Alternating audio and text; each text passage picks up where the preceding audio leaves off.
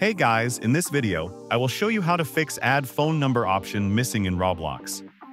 Alright, so let's begin with the video. So I'm going to explain why this happens and what you can do.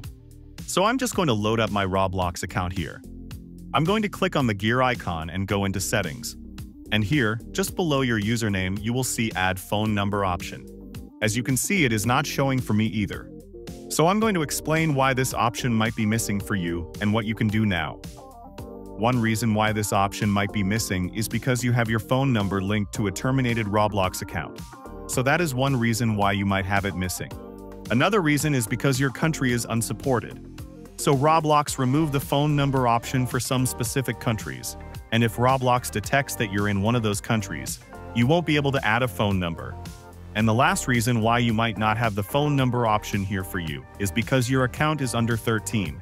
So you will need to verify your account age. So if you are over 13, then you need to verify your age. And if you verify your age, you should be able to add a phone number here. And those are the 3 reasons why you can't add a phone number to your Roblox account.